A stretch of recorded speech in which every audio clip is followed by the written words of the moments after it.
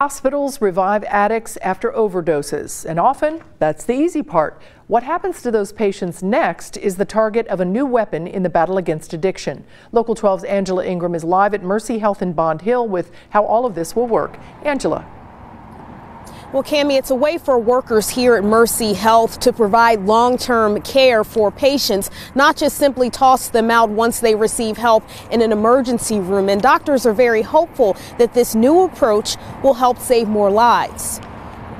Breathe. Come on. When a person overdoses, they may have access to short-term detox, but Mercy Health says often in the battle against addiction, that's just not enough. So we've formed a collaborative, what we fondly call the Mercy Health Addiction Treatment Collaborative in Cincinnati, with 14 other agencies. The goal is to connect patients with longer-term treatment and standardized care.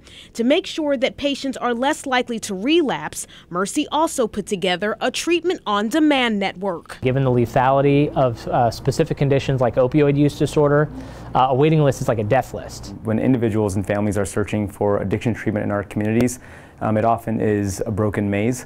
Raj Gupta is with Crosswave Health. His company put together findlocaltreatment.com. It gives real-time information on providers and whether they're taking clients. You can search based on where you're searching from, your gender, your age. Doctors at Mercy also want to include police into their efforts. This is our newest form of Narcan we have. It's a different atomizer. Newtown Chief Tom Synan is part of the Hamilton County Heroin Coalition. For Synan, Mercy's efforts help take the stigma away from addiction. So what we were doing as first responders is the only thing that we've been able to do for the past 3 or 4 years, and that is Narcan somebody and walk away from them. So if we start treating it like a medical condition, then we have an opportunity to fix it.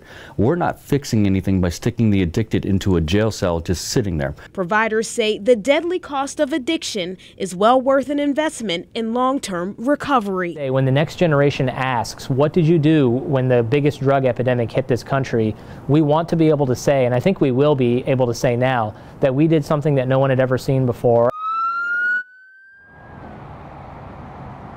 And the collaborative initially started with 10 addiction treatment providers, and that was in January. 4 more have since joined on for a total of 14, which is very good news as we try to battle this drug issue. Reporting live tonight from Bond Hill, Angela Ingram, Local 12 News. Cammie, back to you. All right, Angela, thank you. The collaborative hopes to include more providers and public health organizations.